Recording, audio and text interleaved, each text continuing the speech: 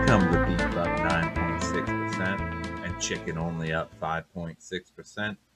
It's got me asking, where's the beef? Am I right?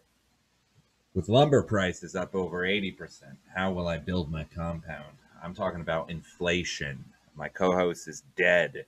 This is Fishing Pole going rogue, tackling the topics of today, tackling what I want to talk about.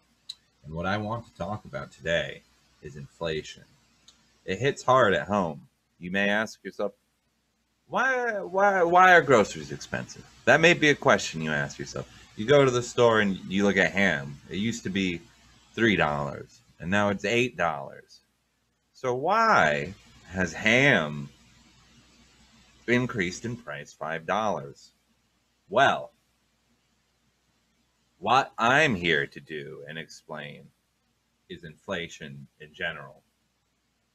Why come gas prices so high? Is it Joe Biden? Or do we not know how to make gasoline anymore? Is it because of deficits? What is a deficit? Is it because government overspending? What is government overspending? Government overspending is when the government spends too much money.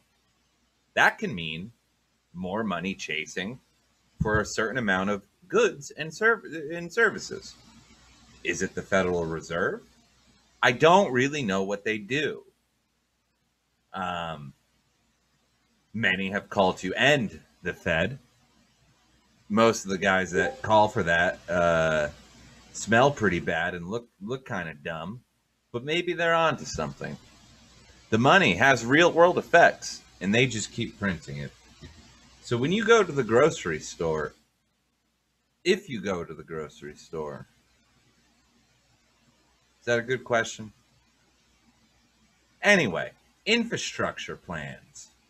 $300 billion in spending over 10 years. What are they going to spend it on? We already got roads. Take a fucking hike.